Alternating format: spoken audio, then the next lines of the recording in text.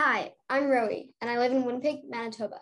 I was given the opportunity in grade 5 to join Girls Who Game and to be part of our STEM esports team. STEM esports has really helped me learn about collaboration and teamwork with the other girls and how to listen and respect their ideas. STEM esports has been really fun. I can't wait for next year's STEM esports tournament. I didn't know much about STEM before, but when I joined our STEM esports team, I learned a lot about how us girls can do anything and be anything when we grow up. This opportunity has opened my eyes to a whole new world of careers that I never knew existed. There are lots more boys in STEM, so it's important to have a club like this one. Hi, everyone. My name is Isla, and this is my second year in Girls Who Game.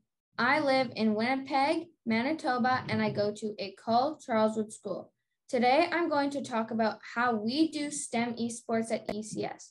We do STEM esports on a Minecraft server, and we use coding in Minecraft to make better builds.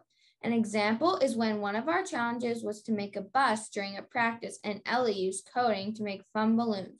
STEM esports helps with communication and collaboration. When Rowie and I first joined our STEM esports team, the others helped us learn how to use coding, and we have gotten lots better. The opportunity that the girls at our school were given is super fun, and I can't wait for the next STEM esports tournament. Hello, everyone. My name is Emma, and I am a grade 8 student at École Charleswood School.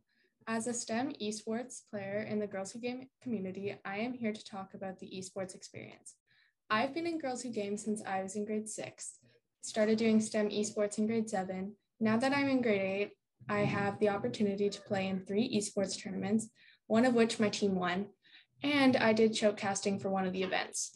STEM esports is a really fun opportunity to work as a team and learn how to do new things. Because you only have 10 minutes, it is very important to learn to communicate. My team and I had to work a lot on communication because a lot of us, like me, are very competitive. In conclusion, STEM esports is a great experience and so much fun.